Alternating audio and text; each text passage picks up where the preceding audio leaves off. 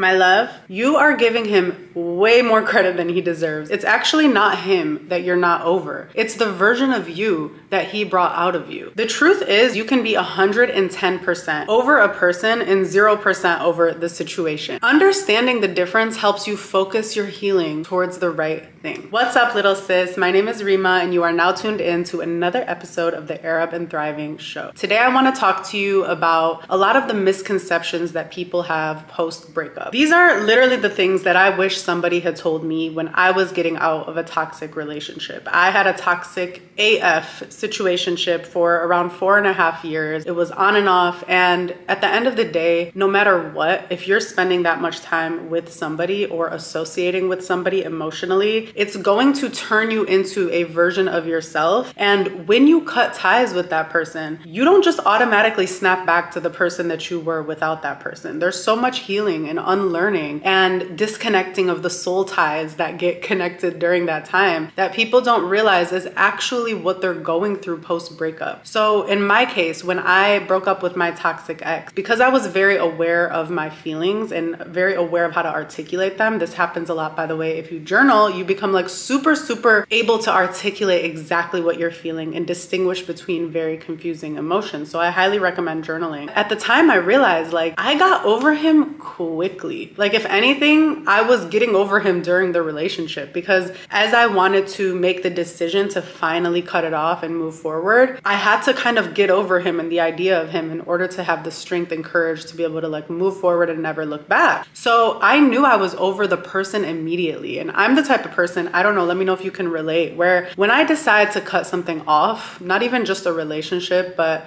just a decision or a habit or whatever, like if I really get to a point where I have decided to be done, I'm not the person that keeps looking back and second guessing my decision. I'm not the person that asks myself, what if? I understand it's completely different feeling when you feel like the decision was made for you. If someone broke up with you, if someone cheated on you and you felt like you needed to move on, I know that it feels a lot different when the power was taken away from you in your mind. I also want you to understand that even in the situation, you're probably still giving that person and your feelings towards that person more credit and energy than they deserve. Oftentimes, in my experience, when breakups are so difficult, it's because you don't like the version of you that you're left with. You're no longer able to channel that through escapism or being distracted with another person. So now you're left to your own devices, you're left to your own thoughts, you're left to your own habits, you're reckoning with all the time that you spent with someone that maybe wasn't right for you. So it's really you not really being over the situation. You're not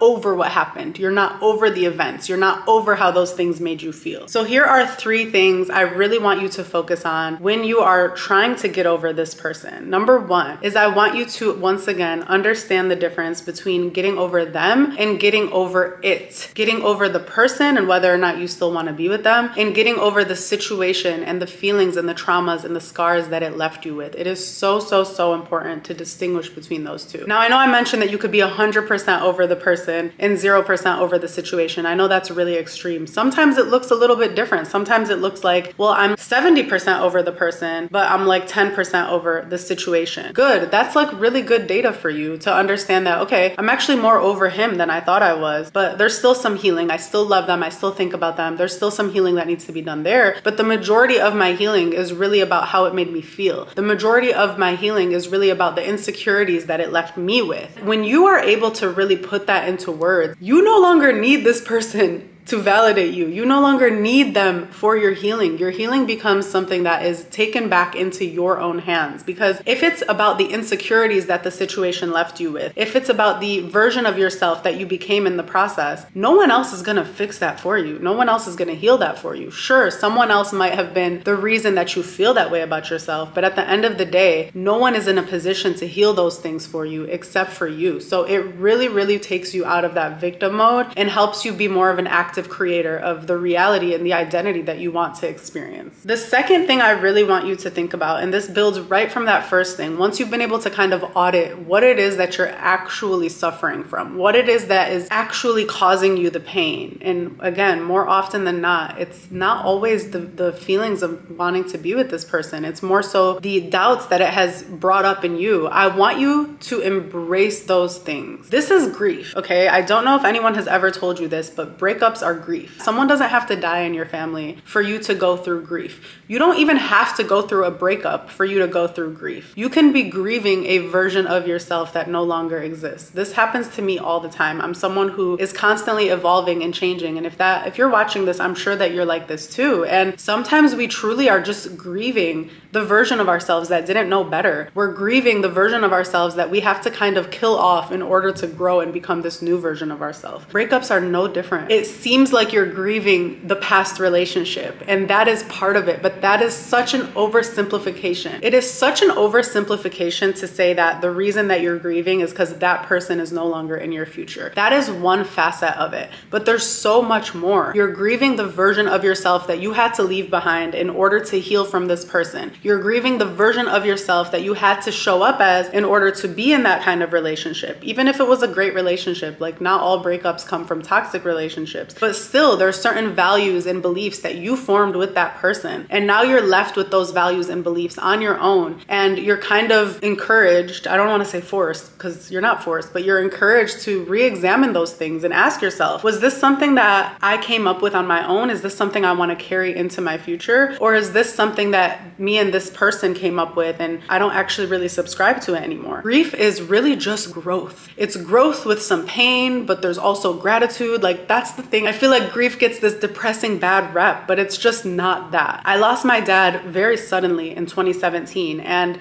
truly I am so grateful for my grief process, because after losing him, I really was left with all of those questions of, who do I want to be? My role model, my dad, my love, you know, he's not in my life anymore to influence me the ways that he was. Who do I want to be, knowing that this is no longer a person that is going to be with me in physical form in my future? It taught me so much about my values. It taught me so much about the things that I was raised with that I did want to carry on into my future. It taught me so much about some unhealthy attachments that I had to having that father figure in my life. Truly, that process was not this like depressing, sad thing for me. It was very much so this like beautiful butterfly coming out of her cocoon. I know that like that might seem like I'm romanticizing death, but I'm not. I'm just understanding that there's nothing I could do about that. So the only thing that I can channel my focus on is making the most out of something that is meant to bring me closer to myself. Breakups, no matter how they happen or for what reason, are meant to bring you closer to yourself. Instead of looking at this as a loss of a person or of a relationship or of a dream, look at this as an opportunity to spend quality time with yourself. Now more than ever, we live in an age where that is just not a thing. Women especially are taught that we just can't exist and be powerful in our own space. We need to be connected. We need to have a significant other.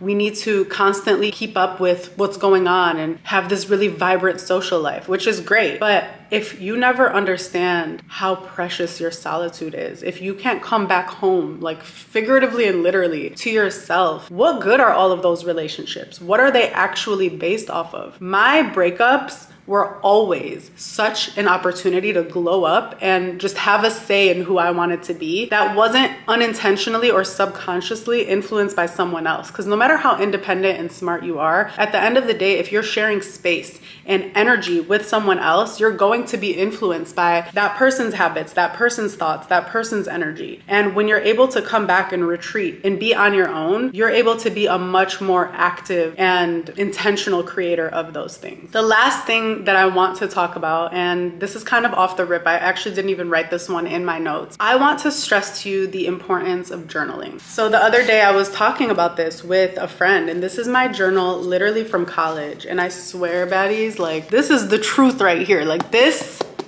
made me who I am. I was going through it, okay? I'm just gonna be 100% honest. Like, you can't really read it because my handwriting is like the Matrix. But like, these were all pages of just me going through it. At the end of the day, journaling, there's so much psychology, there's so much research on how important journaling is to help you get in touch with what you're actually feeling. We have thousands of thoughts that just swarm around in our heads day after day. And a lot of those thoughts, they go unchecked. So it's like, imagine, this is a bad analogy, but imagine you're at the airport and people could just like get on planes without checking anything. People would be bringing all sorts of dangerous, unhelpful things onto the plane. But your thoughts really don't have that process. Like, they're not being put through any metal detector. They're not being put through any like scanning thingy thing. Your thoughts can be so dangerous. They can be so detrimental to your mental health. And even, you know, that's like at the most extreme. Sometimes those thoughts, they're not seemingly dangerous, but they're just not actually thoughts that are helping you become the person that you want to be. When you put pen to paper, you bring those thoughts out. And even if they are not the most helpful thoughts, because you always want to be real when you're journaling, you don't want to filter it. You see a separation between you and that thought, because now it is on a page